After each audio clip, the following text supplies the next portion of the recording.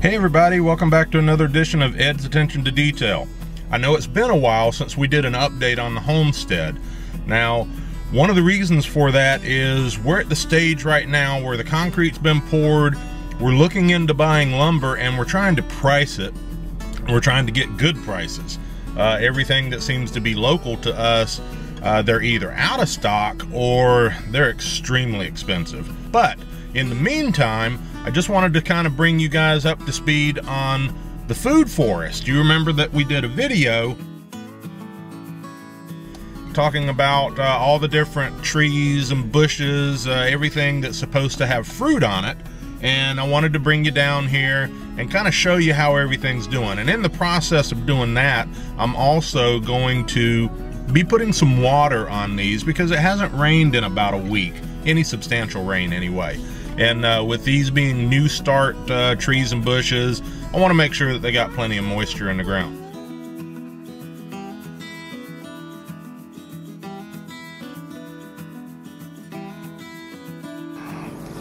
You see this one here in the middle that's got the actual leaves on it. That one's been in the ground, I don't know, maybe a month longer than the other two. It's obviously growing. The other two, I don't know as of yet. They may be dormant, or they may actually be dead. I mean, they're looking pretty dry. Those might be lost causes, but we're gonna go ahead and put some water and everything on those, just to make sure.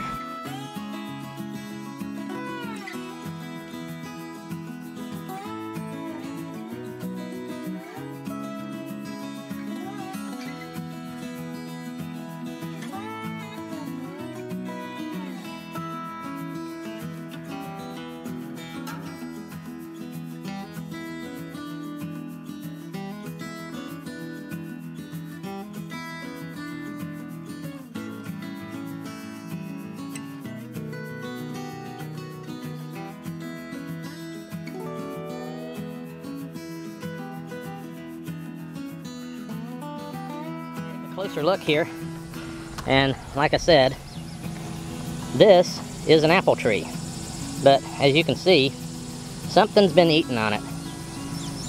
And this is the tree that is closest to the woods over here, so we might actually have deer coming out here enjoying feasting on this tree right here. So like I said, we're gonna have to try and figure out something to do to maybe try to prevent that. Now this is a peach tree, and it seems to be doing okay.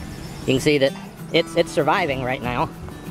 Now this is another apple tree, and you see the difference between this one and the first one. I mean, and not all that long ago, several weeks back, all the apple trees looked like this. This here is also an apple tree, so it's also surviving. You can see it's got some new growth right there on the top. So you can tell that that one's doing okay. Now these are plums, and this cutting, this is a cutting from a tree. It obviously started dying, but there is new growth coming up. So I'm gonna hold out hope on that one, and hopefully it'll keep going. Again, another plum. Actually, no, this ain't a cutting. This is one we actually dug out of the ground. So it's doing well.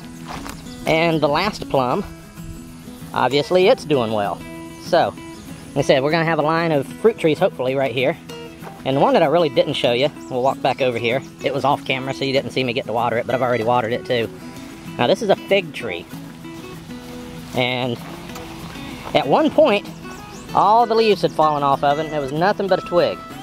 So it's obviously starting to come back and holding its own.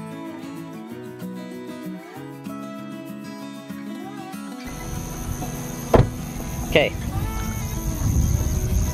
so these are blackberries, and these were dug out of the ground.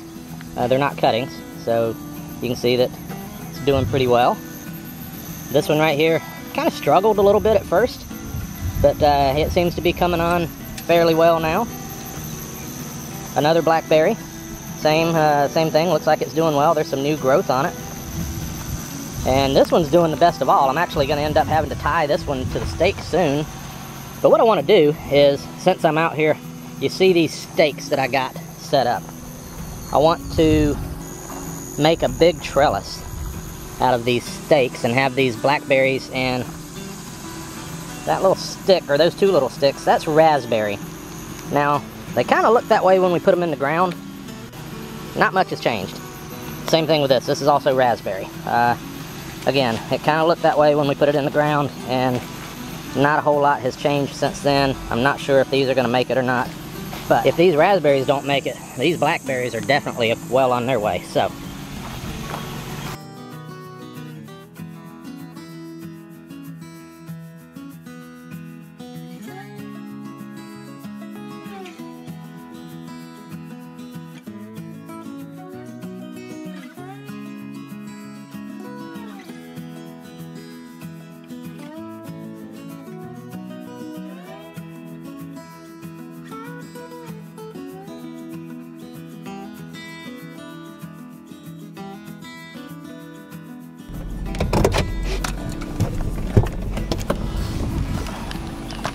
now, both of these pecan trees were also shipped to us. They came by mail. And this one right here, you can see the other one on over there. We'll take a look at it in a moment. But this one has had the worst time out of the two of them.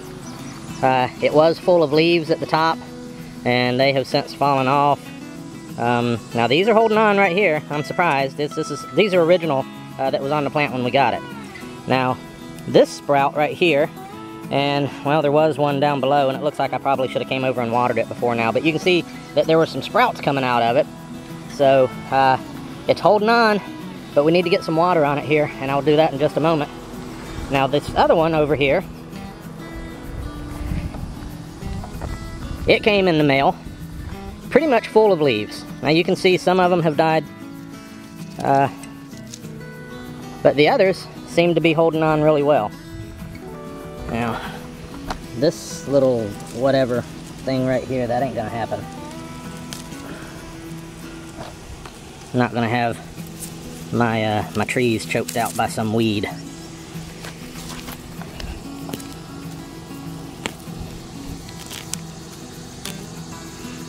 So I'm also thinking that I'm gonna get some of that weed matting and come back over here and put that around the base of these trees so that they're not having to fight the weeds and everything else trying to get their nutrients.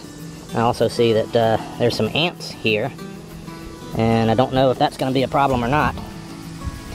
But anyway, so these are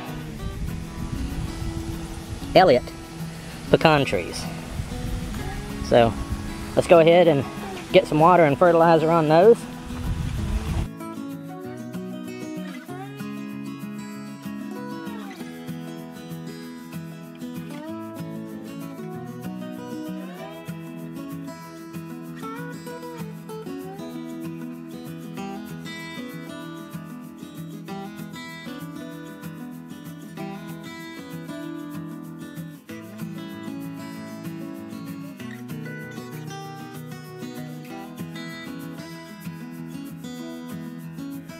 Thanks so much for watching. Really appreciate you guys. God bless. Have a great day. And remember, pay attention to the details. All right, we'll see you soon. Bye. Please subscribe to my channel if you haven't already, and go ahead and hit the notification button so you know when I'm doing a new video. Like this video, and leave me a comment down below. Let me know what you think. Also, feel free to share this with any of your social media sites.